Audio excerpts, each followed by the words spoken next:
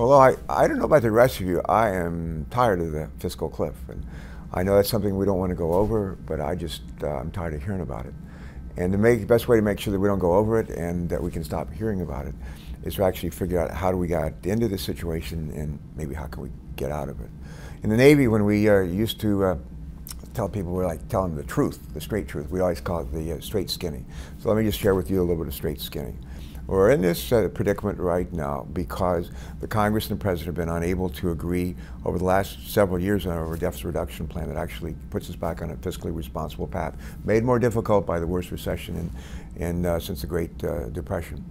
We face the prospect of, on January 1st, of significant increases in tax code as tax code reverts to what it was in 2001. And we also have the prospect of further deep cuts in defense spending and what's called discretionary domestic spending that would adversely affect a bunch of programs I think most people think are good, including education, transportation, public safety programs, that sort of thing. As it turns out, somebody's been doing a fair amount of work on figuring out how to avoid going over this cliff, and started about 2 years ago. Deficit commission created by the president, led by a fellow named Erskine Bowles, Democrat, led by Alan Simpson, Republican, came up with, I think, a pretty good plan for the next 4 to 5, for the next 10 years to reduce the deficit by anywhere between $4 and $5 trillion.